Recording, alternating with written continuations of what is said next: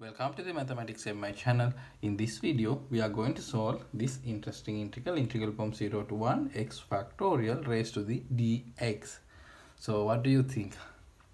Okay, this is a proper integral.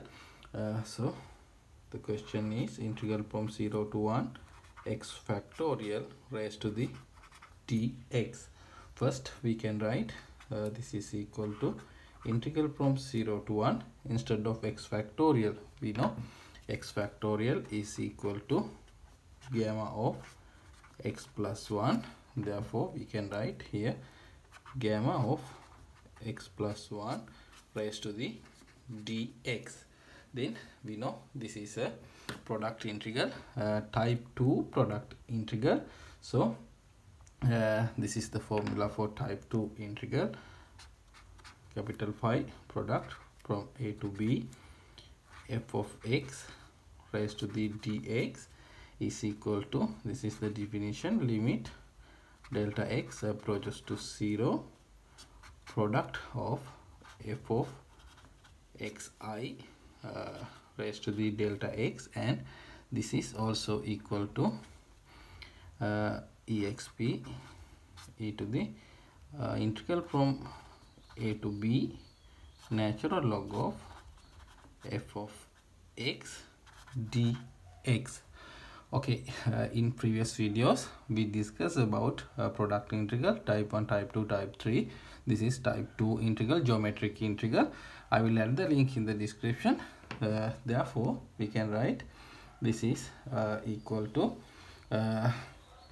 product from 0 to 1 gamma of x plus 1 raised to the dx, and the proper notation is product integral of gamma of x plus 1 dx, and we know this is equal to exp, so e to the, now limit we have 0 to 1, so 0 to 1 natural log of gamma of x plus 1 dx.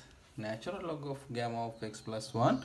In a previous video I solved this integral from 0 to 1 natural log of x factorial dx. I will add the link in the description. Integral of natural log of x factorial, also make a card. So the answer of this integral is equal to natural log of the square root of 2 times pi over e. So we can write here now e to the, this integral is equal to natural log of the square root of 2 times pi over e. Then e natural log get cancelled, so we have the square root of 2 times pi over e. Okay, this is the answer for this question. If you like this type of videos, please subscribe this channel. Thank you for watching.